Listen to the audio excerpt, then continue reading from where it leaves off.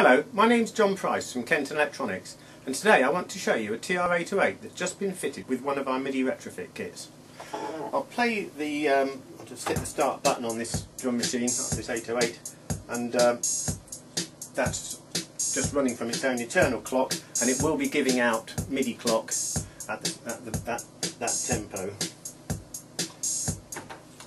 But of more interest probably is it running from a MIDI clock, which is coming from a drum machine in this particular case, and you can hear I can vary the tempo of it, and if I bring up the level of this drum machine you can hear that the two are in sync, and I can change the tempo and they remain in sync.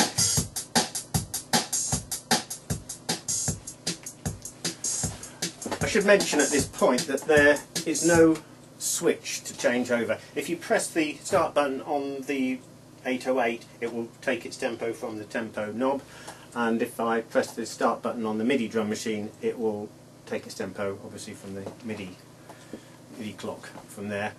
Also I should mention that you need to set the pre-scale on all your patterns to pre-scale 3, because that's really only the only setting that really works with MIDI clock, which it's obviously coming from. But the retrofit is obviously a lot more than just sync.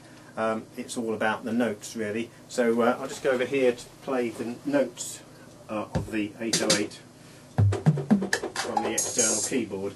By default the MIDI channel is MIDI channel 10 for in and for out, and you can also map the notes. Well, by default they start at MIDI note 36, but you can actually map them to whatever notes you like, and then they're mapped for both in and out. So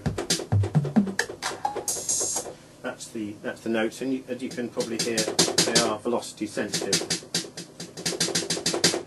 You can actually put it into a non-velocity mode where the notes are just standard level if they're below mid velocity, and they're accented if they're above mid velocity, and in the accented state they take their level from that accent level that's there. So that's it for the notes in. For notes out I've put in a different test pattern on here just so you can hear it playing a synth.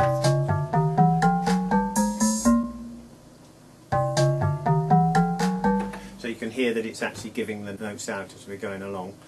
I should also mention that there's a through socket on the retrofit as well, which gives you a copy of the MIDI in for you to daisy chain onto another synth if you want to. But that's about it for the TR808 internal MIDI retrofit. Thank you very much for watching.